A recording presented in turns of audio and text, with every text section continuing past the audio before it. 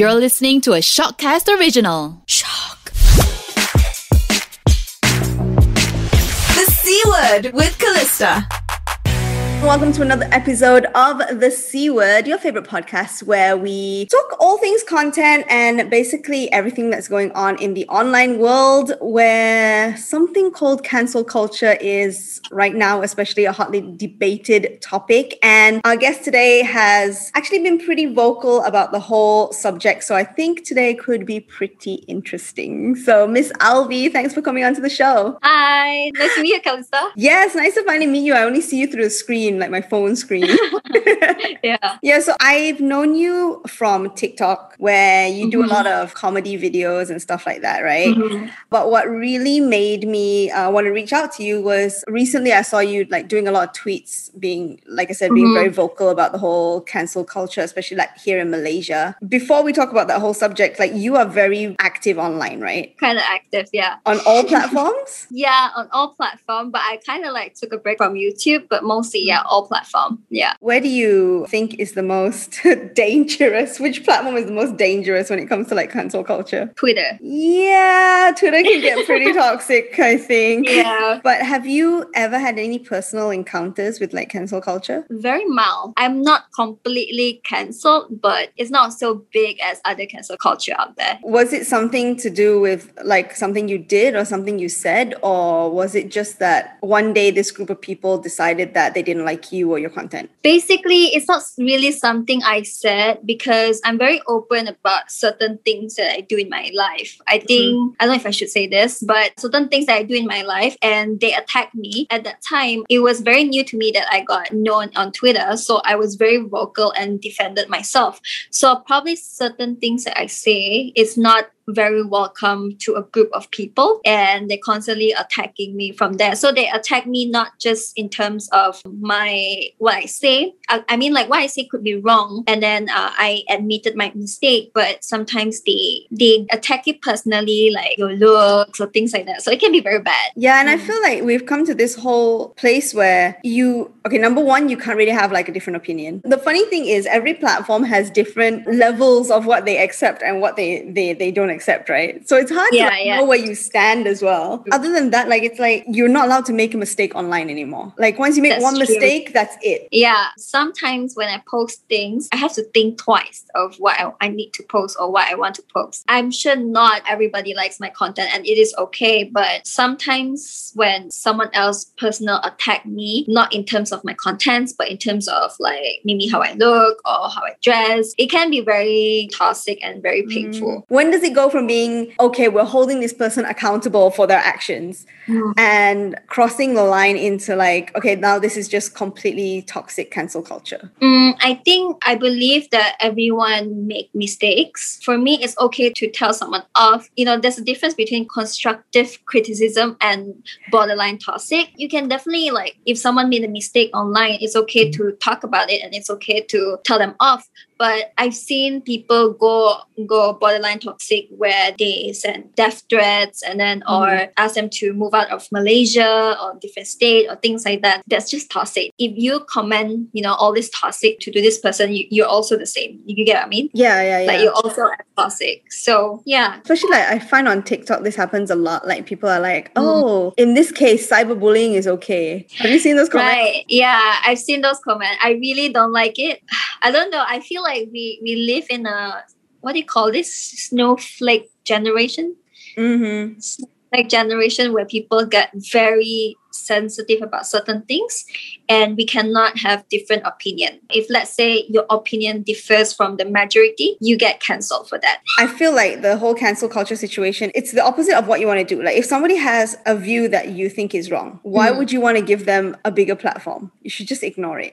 And then nobody sees it, nobody gets hurt, and it will go away. That person will go away, But if you send all this hate, most of the time, this person actually gets bigger on social media. They gain followers and they gain this group of people who have that opinion, whether right or wrong, and that opinion just grows. So I feel like it's counterproductive actually to cancel someone. That's true. It's hard to stop cancel culture because I don't think we can control everybody, what they want to say online. When someone is evil, they just evil online. So I hope that some people like realize that cancel culture is a part of cyberbullying as well. You canceling a person who does bad thing online, they make a mistake, but you yourself also doing something that's not great. Like for example, a person make a mistake online, it's just that they got caught. Like how about you that make mistakes offline?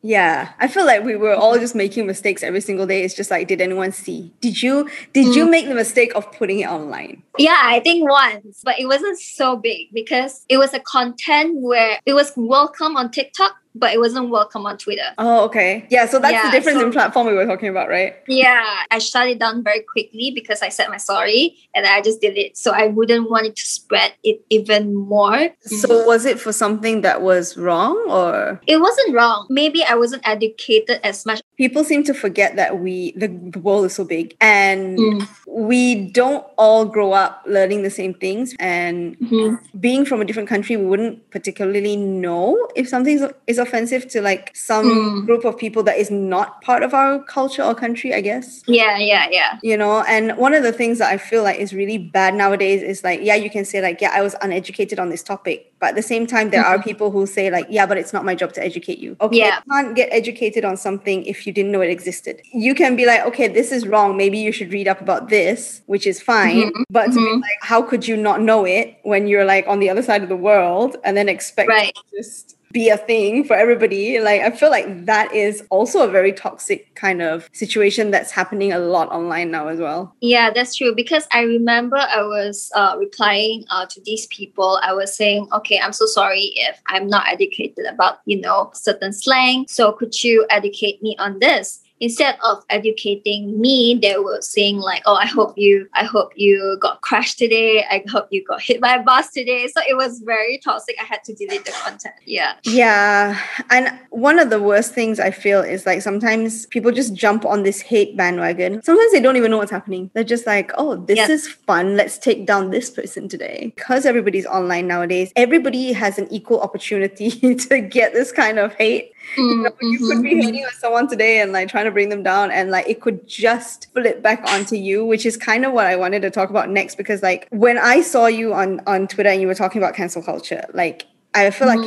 you were in a very vulnerable spot. I feel like you were quite close to home. Like it was a real danger that this could have flipped back onto you. So why did you decide to speak out about it? And were you ever worried that it would push you into the line of fire? I knew that, someone gonna say about like, it close to home or whatever, but I wasn't just talking about a certain topic because I've seen this so many times happen to different people. Like they make a mistake and then they said they're sorry, and then the cancel culture continues. You're not only ruining a person's mental health, but you also could be ruining someone's livelihood. Not everybody has the same opinion as mine. I hope there's somebody else that has the same opinion as me, that you don't have to jump into the cancel bandwagon. Yeah. So it's kind of hard for a person who made the mistakes, like, so what do I do? Like, do I say my sorry or do I just leave it be?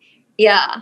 And hopefully either way, people will just attack you. Yeah. I have encountered like online hate. It hasn't been as bad, but even that was like so hard to like handle. Like people you don't know are just like bashing you, calling for like your company to fire you and stuff like that. Like even on this small scale, it's so hard to bear. Like I can't imagine what it's like having to go through, like say for instance, like the entire country like trying to like bash you and like saying you are worthless. Yeah, but I can't imagine, how a person feel when the whole country is just attacking you. So like, but how would you, because you do post a lot and everything and on all different platforms, like is it like a fear that you hold inside like when you're posting? Because like it always happens like this, right? Like you don't expect it and it could happen so fast. Like you just post one thing and suddenly like everybody is against you, like everybody on this platform is against you. Does that stop you from posting certain content? Definitely, because I don't know what what's funny and what's not anymore. I used to touch on very sensitive topics. At that time, TikTok wasn't as toxic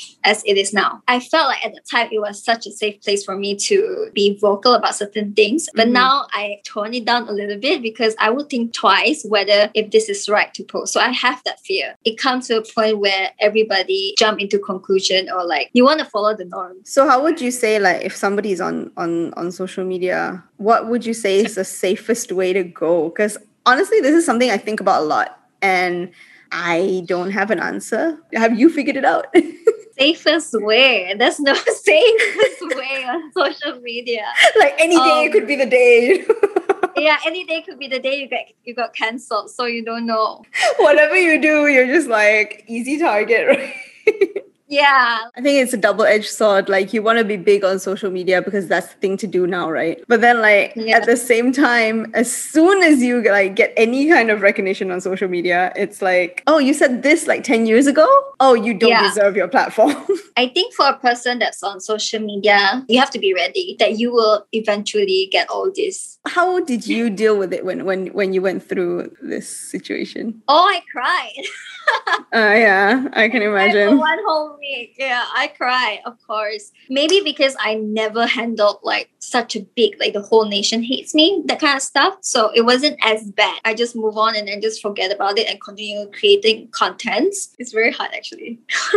How did you go back and continue to create content without being scared like it would just continue? You will get hate no matter what. What I do is once I see a negative comment, I delete the comment because I don't want to dwell on it. I try not to read comments anymore. I think as a creator yourself, you have to be ready lah. They are bound to have people that doesn't like you. Try not to be sensitive about it, I guess. I don't know. Like I can't say that. Like how you handle hate and how I handle hate is different. Yeah. Maybe I get so much hate that I'm like immune to it. I do think it builds like an armor though. Like the more you get, like the more you can take. I feel like it's that contradiction again, right? Like it's like people are always like, yeah, you must stand up for yourself. Don't be a victim. Yeah. But then when you stand up for yourself, like they're like, no, how could you do this? You know, you are a public figure. Yeah, exactly. Okay, you're gonna see things you don't like online. You're gonna see things that you don't agree with. Scroll. Find the things that you like and you agree with and just stay on those pages instead, you know? I wouldn't want to waste my energy to send hate comments to that person. Okay, what is the hate comment that you get most often? If you watch my Auntie Lianvi content, it's mostly sarcasm. And then they would say like, why are you so annoying? But that's your character, right? It's hard. For me, I would tell people like, you know, just ignore it. But then like you as a person personally, you handle hate differently. So you can't really just ignore it sometimes. Sometimes it gets too much if it's the same people that you notice that these same people that give you hate, I'll just block the person. When a person send you hate, they get excited when they get a reaction. I'm telling anybody who's listening right now, if you're looking for attention from whoever it is that you like online, this is not the way to go. We will remember you for the wrong reasons, okay? Go ahead. Like a message to like people out there, like people online, they're human also. Sometimes your comment will ruin someone's mental health. You never know what the person online going through. Yeah, I feel like people don't see that like a simple comment really can affect you, like negatively or positively. One of the things I have learned, and I guess this is a good place to end. When I was getting a lot of hate comments, one of the things I learned is responding with kindness. Actually works in your favor. So when I first started getting all these like horrible comments, like I responded to them and I was like, oh, explaining or just being like making a joke out of it, they suddenly realize that you're a real person. So if you respond as a real person, most times they will stop trolling you. I suggest trying to approach it that way and then seeing what happens. So if anybody is dealing with cancel culture or you are like dealing with some toxic situations online, like taking a break is always an option, and talking to people in the real world, and I guess trying to like figure out whether or not it is a problem or it is just a cancel culture situation. Like sometimes it is you, you know, sometimes it's not. So I guess we can all just like try and figure that out. But thank you so much for joining me, Miss Alvy. Thank you for inviting me, Callista. And thanks for listening, and I will catch you in the next episode. The C Word with Callista.